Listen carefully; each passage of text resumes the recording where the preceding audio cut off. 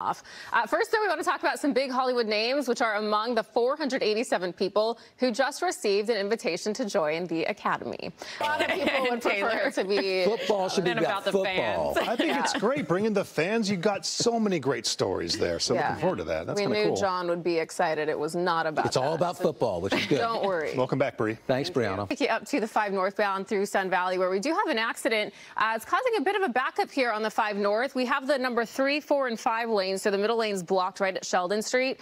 Good news about this area, you do have some side streets. You have San Fernando, you have Glen Oaks to take.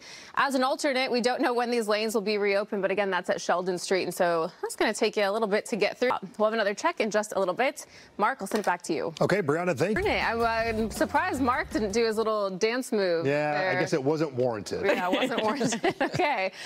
Good morning. We have a 57 connector. It looks like after a crash, the car kind of flipped around. It's facing the wrong way now, so they're going to have to get that towed off of the freeway on that portion of the 10 northbound, trying to get onto that 10 connector as well. So it's affecting both freeways there. We'll take a quick. We are starting to see traffic pick up.